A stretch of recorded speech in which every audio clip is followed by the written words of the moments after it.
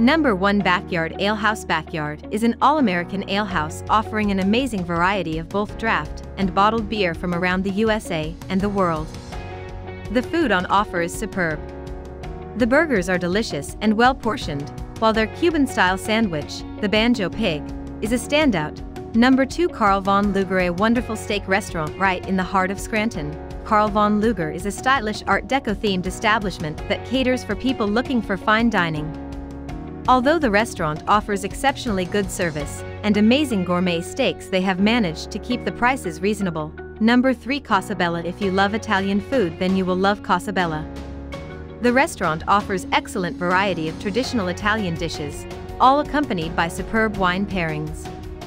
The atmosphere of the venue is perfect for a lovely dinner with a group of friends over some nice food and great wine. Number 4 Coney Island of Scranton. If you are looking for a quick lunch, there is no better place than Coney Island of Scranton to satisfy your munchies. The diner-style restaurant serves simple food with amazing flavor. Their famous Texas wiener is worth sampling, as many claim it to be the perfect hot dog. Number 5 Eden. Eden is Scranton's own lovely vegan option, which is well worth checking out for everybody, as the restaurant prides itself on preparing a healthy meal for all visitors.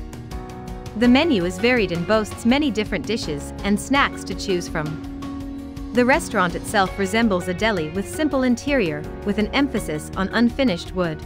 Number 6 Glider Diner. The real hometown American diner, the Glider is a Scranton tradition. The food is generous and the different breakfast omelets with toast are delicious.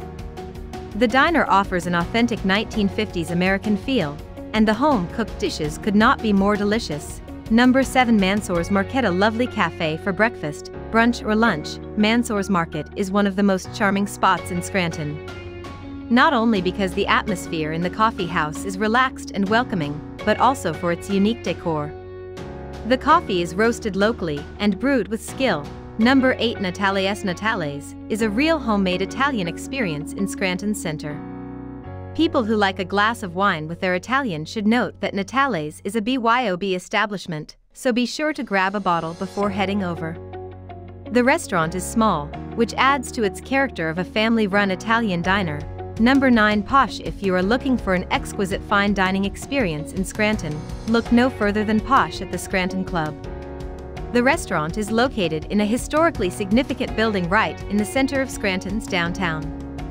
The service is impeccable and the food is presented beautifully.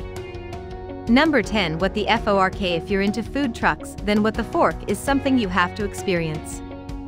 The food served from the side of the green Ford is high-end, but this does not mean that it is expensive. What the Fork shows that gourmet food doesn't have to be uppity. Hope you like this video. For more videos, please subscribe to our channel.